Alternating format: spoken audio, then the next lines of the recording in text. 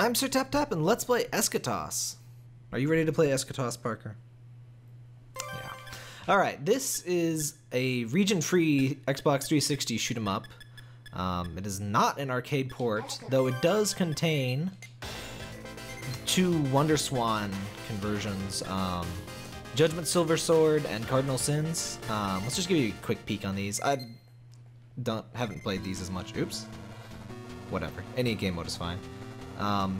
The games aren't exactly lookers, like, for pixel art standards, I don't know. I guess maybe it's, I have no idea what WonderSwan games look like, so, is that an 8-bit system?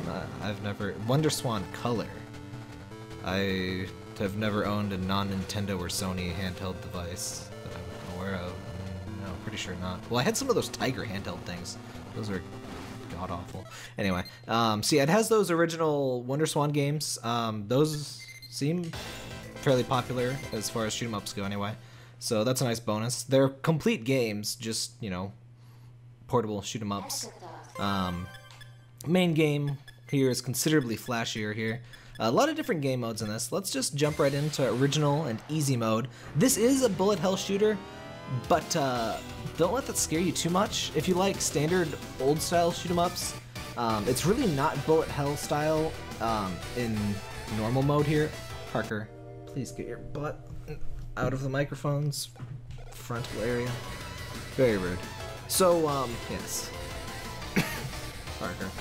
So the way this game works, basically, is that you got your straight shot here and your wide shot. And if you press both buttons or you use the right trigger, you got this little bullet erasey deal here that erases bullets, obviously. In advanced mode, erasing bullets gives you these little score trinkets. So advanced mode has much more advanced scoring, as you might imagine. The normal mode is a lot simpler. I'll show you a peek of normal mode, or of advanced mode, whenever we die. I'll probably show you maybe 10-15 minutes of normal mode. The game, regular gameplay or playthrough takes maybe about a half hour, I would say. It's not super short, not super long as far as shoot-'em-ups go. An interesting thing about this game is, you might have noticed, it's all 3D. The actual gameplay is always considered a 2D field, so you don't need to worry too much about the actual camera stuff. It gets some complaints because of the camera stuff. I don't find it a big deal. When the game does its fancy camera pans and stuff, you're not in active gameplay generally. There is a boss that, you know, the screen's panning around. I don't really find it to be a big issue, gameplay-wise. One of the big differences in higher difficulties is that a lot of things don't or barely shoot bullets in easy mode, which is why it's not really bullet hell anymore. If you put it on hard difficulty, you will immediately see that, you know, there'll be a lot more bullets, and I'll show you hard mode briefly. It took me 4 credits to beat the game on easy mode. I'm decent at shoot-'em-ups. This game's not super hard on, you know, on easy anyway. So if you've played shoot-'em-ups and, you know, this game is nowhere near, say, well, on easy, it is nowhere near Gradius 3 in difficulty, so if you enjoy shoot-'em-ups, I do encourage you to give this a try. You will need an Xbox 360. It is region-free, though. You just need to find a disc. I believe you can find the Wonder Price version of the game for about $35 shipped to the United States, anyway. The Wonder Price version is, you know, the full version of the game, just has an ugly case to annoy collectors like myself. Not exactly sure how expensive the full proper version is, probably around 60. So yeah, this is our first boss fight, and this is the first time where panning is a significant thing. But if you pay attention and know that you are always playing on a 2D field despite, you know, pans and stuff, it's really not too hard. What is kind of hard is my cat sitting and obscuring half of the screen, but that's okay. It's a horizontal, or it's a vertical shooter, so he's not obscuring much of the playable area. Who's in a little obscurification, including Ernie? So yeah, nothing too hard yet on easy mode. You know, we've got some simple patterns here. The game has a great range of difficulty. I really like that about it. So easy mode, very easy to get into. and simple controls and simple scoring system too. You pretty much just want to kill everything and kill it fast as possible, because I don't believe there's any form of boss milking at this point, and there's no, you do get a bonus by killing stuff faster, so you pretty much just have to play well, that's all you have to do, and I kind of enjoy that as a score mechanic, honestly. I don't really dig doing too much fancy friction stuff, and I don't like even just the concept of boss milking, just, you know, sitting around and letting a boss attack you a ton instead of actually defeating it, so you get more points. That's just, not a fan of that, even in concept. But I usually don't go too much for score, so I guess if you're a high score hunter, I'm sure you probably do not think very highly of my opinion, but just as far as a fun shoot 'em up, I really enjoy this game. The music is very good, by the way. And as far as the 3D, I generally am not a big fan of 3D art for stuff like this, but in order to go 60 frames per second on a 360, it's got very simple look to everything. Like, the enemies are basically minimalist art, and it has kind of a cool look to it. And there really aren't any frame drop. You know, there's no performance issues due to it being 3D or anything, which is, you know, the primary issue. The game does have a bit of slowdown whenever there's too many bullets on screen. You know, it's a gameplay mechanic more than it is anything else. And there are these hidden Wonder Witches for a fairly tiny amount of extra score. You just have to shoot certain points and go collect them. I always get hit by the attack. I just never see it coming. I don't know what's wrong with me. I guess it's because of the green shots in the grass, maybe? Oh, and those F things, those are basically bombs, but we don't have proper bombs. You know, you just collect those, like, item pickups. They'll eventually disappear. I'm not a... I don't know, it just seems kind of a weird mechanic. It's not a proper bomb. Instead of a bomb, you have this thing that blocks shots. There is no auto bomb option in this game because of that, which is a little unfortunate, but I mean, you'd be practically invincible if this game had auto bomb with the shield thing, just because of how effective it is. And I generally like, auto bomb is one of my favorite accessibility features as far as bullet hell games go, because it, at least personally, I'm pretty terrible at timing when I should use a bomb. I'm pretty much always pressing the bomb button right as I die, not right before. So an auto bomb basically gives me twice as much health, or, you know, however many bombs you have, extra health. And it also, you know, just simplifies the game, which, you know, just lets people focus on dodging and shooting. And some of the bosses are alright. I like this fight with the big laser mirror here.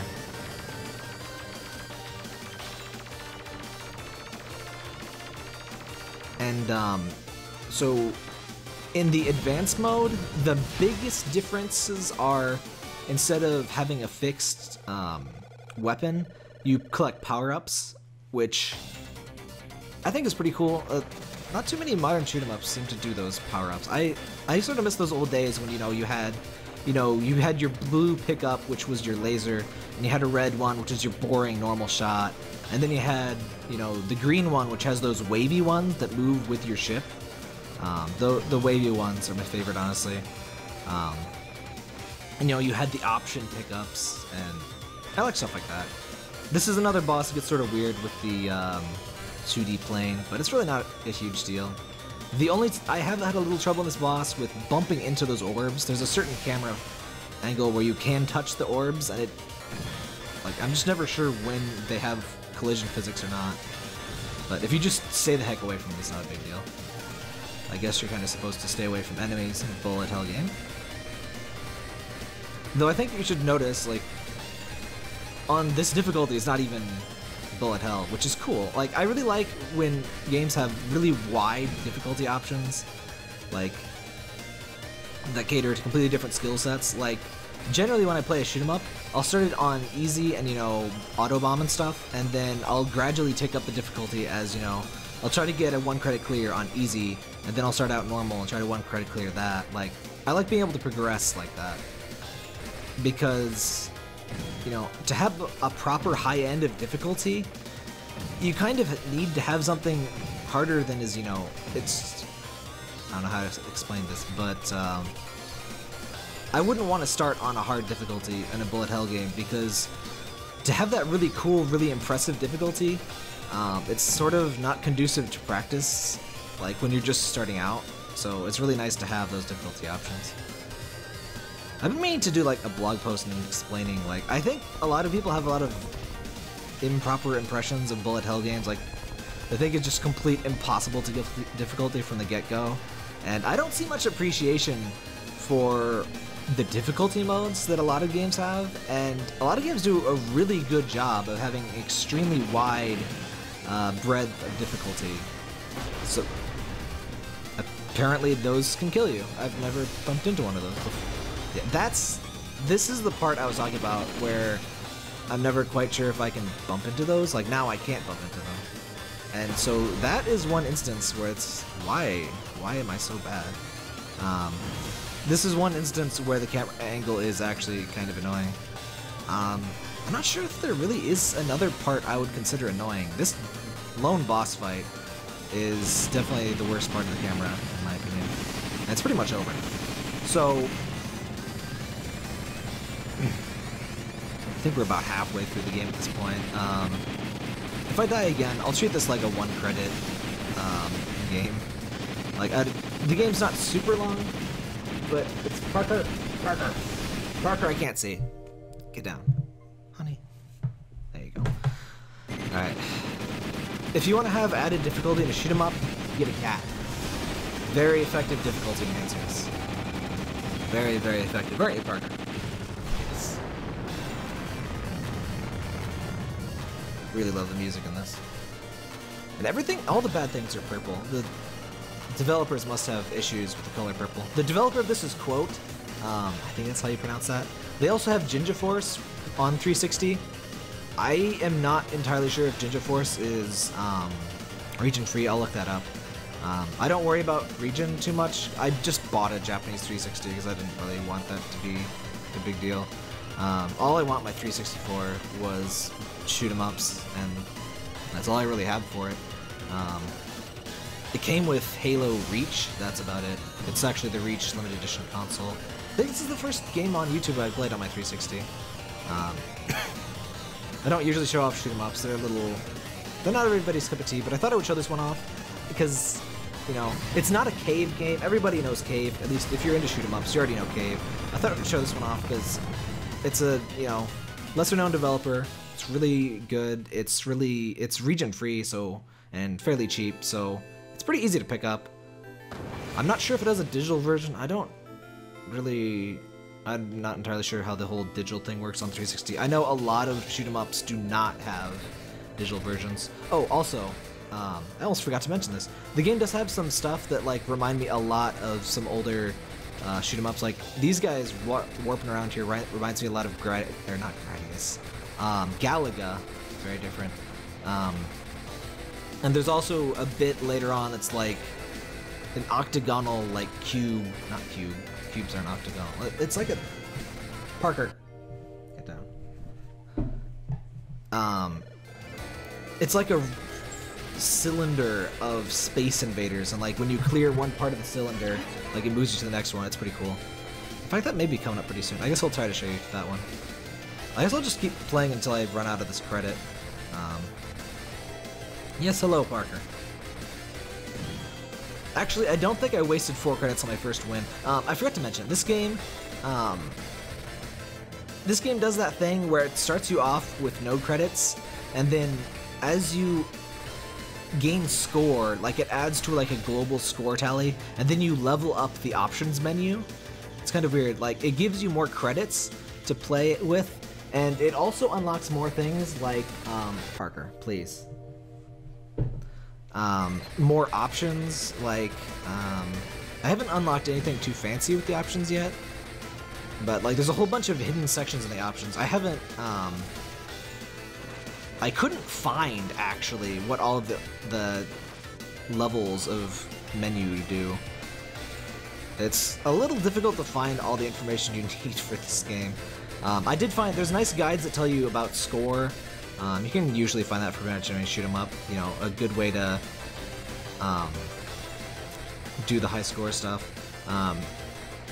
Oh, and for the Wonder Swan color games, the Cardinal Sins has some really weird conditions that you kind of need a guide to figure out. Like, you need to perform certain tasks related to which sin you're, you know, playing through. And it's pretty cool, but kind of Byzantine. See, and some of these bosses are kind of a joke in easy mode, as you can kind of see.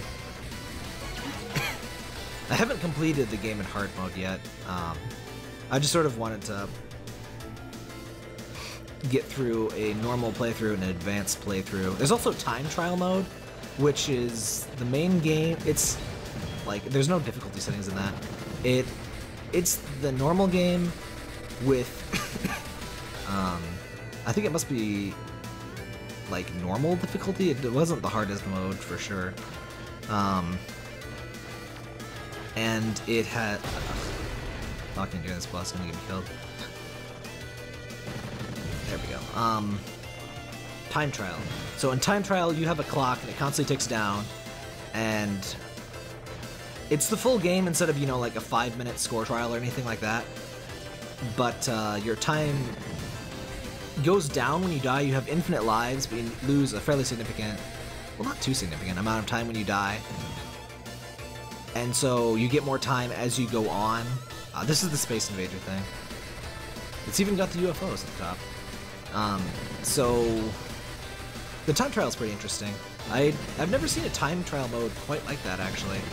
Usually it's just, you know, a separate mode where you only have X minutes to complete it, and instead of trying to get to the end of the normal game before the time runs out. So it's a pretty cool twist on that. I think there's a pretty good variety of modes in this thing for around, you know, 35 bucks. There's the 2 Wonder Swan color games. There's, you know, this normal mode. There's 3 difficulty modes per mode. Mode squared there. And there's the advanced mode and the time trial mode. And it has that sort of the feel of progression because of the, you know, unlocking more credits and stuff. So you can't just credit feed your first playthrough. You're probably not going to survive your first playthrough unless you're really good. I'm fairly good at shoot 'em ups, not, you know, super amazing. I die stupid ways. And it took me 3 or 4, I want to say, playthroughs, and I had like either 2 or 3 credits when I won, I think. And then I unlocked the 4th credit I have now on that run. You need to get a pretty decent score to start unlocking stuff. Like, well, I guess it's sort of exponential. Like, I unlocked my first credit after my first serious-ish run, and that wasn't even super far. But the pacing of the credits you earn is pretty good. I kind of wonder if people wouldn't, like, if it isn't a mistake to give people unlimited credits to start with, because people, you know, like, they just credit feed through the main game. They're like, oh, that's it, this is a dumb game, it's so easy. But then it's too hard when you can't credit feed. I don't know. I guess it can't appeal to everybody, but this game does have fairly broad as far as shoot 'em ups go. Possibility to play. Oh, right. I forgot. You can change speeds. It uses up a little bit of your block meter for some reason. I'm usually just fine at maximum speed on easy mode because there's no, you know, super dense patterns. And it's not like crazy fast. Like, I can never use the fastest speed in Gradius 3 because it's just pretty crazy. There's some decent variety in how these bosses work out. This is a pretty weird one. Also, those F things, instead of those, sometimes you'll get power up in advanced mode. I kind of meant to die and show you advanced mode already, but I guess I forgot that the game isn't really that hard on easy mode. Like, I don't know. I guess I had more trouble with it before. That makes sense. You know, you play things and you get better. I guess that's supposed to how things are, right? Yeah. Excuse me. And you can leave those F things bouncing around for a while, but they will eventually expire. so you can't really keep them quite like bombs. We're actually a fair way into this at this point. I have no idea how decent my scores are. Like, I never play these things for score. I should try sometime. Oh yeah, the story is that there's like bad stuff happening on the moon. That's the moon, by the way. We've got some chilling, ominous music here. We're going to space. Well, we're already in space, but... I think that's my credit counts at the bottom right. I'm not entirely sure what those symbols are, honestly.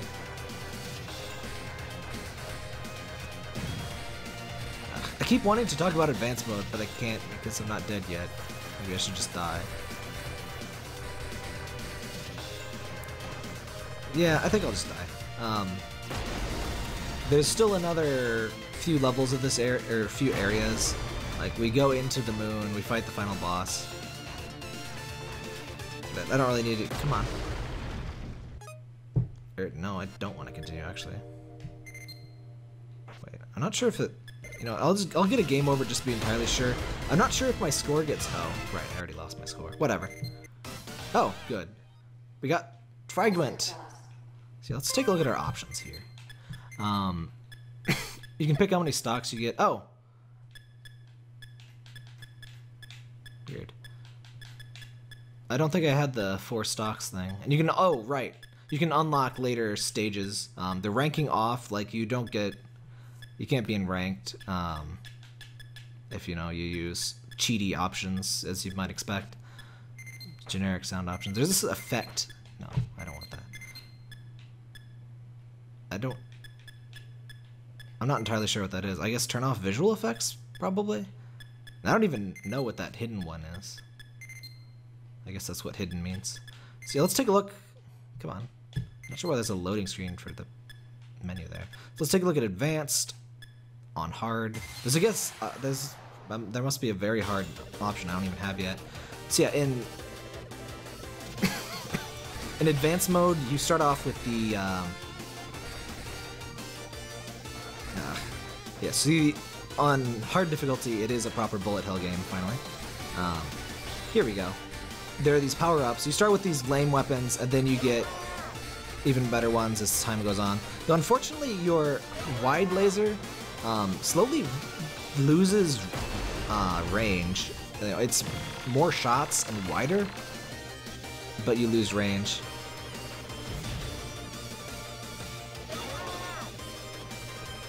And as you power up, you lose some of the bullet blocky stuff. Like, it goes down to, I think, 60 instead of 100 eventually. We're never going to have any decent power-ups if we keep dying. You lose your power-ups when you die, I'm pretty sure. See, I'm not very good at this on hard mode, because it's, you know, actually hard. And I haven't practiced, which is another factor. Practiced easy, plenty. Oh, another thing, the advanced mode, the difference in scoring in advanced mode is that when you block shots, these little purple score things start to spawn.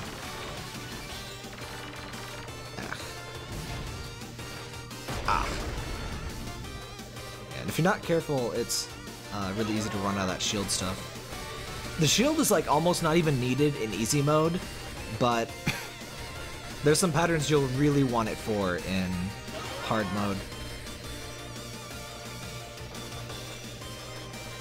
So as you can see, a lot more intense, and I really like that about this, like I was saying. I really like that you can pick your difficulty and take your time, learn the general stuff, learn your controls, you know, they're simple controls, but still. And then, you know, gradually pile on the difficulty. See, we already lost a credit.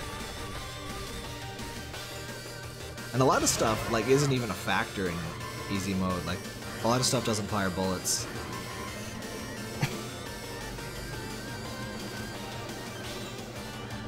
Also, for some reason, changing your speed reduces your shield thingy, but not very significantly. Like, you, as long as you aren't currently shielding, it comes back in like a second. I'm not really sure why they bothered to reduce your shield, honestly. Oh, and another thing in advanced mode, there's actually a higher, there's like an overdrive weapon. Like, the max level of your weapon is exactly the same as it is in normal mode. You know, the weapon we were seeing before. But it can actually go one level higher as like an overcharge that like is timed. And that mode, you're like way more powerful, and it's pretty cool. I'm never gonna actually see that weapon because I keep dying. But it's pretty easy to get if you're to play on advanced and easy, which is a thing you can do. So like advanced easy isn't super much harder than, you know, normal easy. It's just, you know, more advanced controls and scoring system. So it's pretty cool to keep the difficulty independent of the control mode. Like, I really like how they do that stuff. So yeah, we've seen most of what we need to see and talk about here. Yeah, this is Eschatos. I definitely think if you're a shoot 'em up fan and, you know, you've got a 360, I definitely recommend this one. And Ginger Force is kind of like this and also a lot not like this. It has this shop that like lets you buy power, like different equipment and stuff. It's a lot more like a console game than an arcade game. This is like an arcade port. It is not actually an arcade port as a native 360 game, but it acts like an arcade game that has, you know, different modes and stuff for a console release. Ginger Force is like, you know, you earn money as you go through it and you buy new parts and weapons and stuff. And it's pretty cool, but I haven't gotten too far in it. It's definitely an interesting thing though. It lets you play as the Eschatos ship. I'm not sure if that's a bonus because I have an Eschatos save or it's just like a native feature, but it's also by quote. Ow. See, I wasn't even ready for that because this boss doesn't usually shoot bullets like that.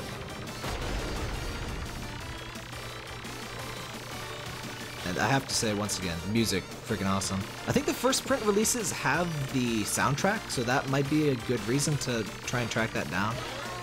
One thing I'm not entirely a fan of is the bullets kind of push you back when you're using the shield, so you gotta be careful with that. I guess it's not entirely a bad thing, it just makes you think, which isn't bad, but I'm bad at thinking, as you can obviously see. I'm just embarrassing myself here. So yeah, that's the Eschatos. Check it out if you like.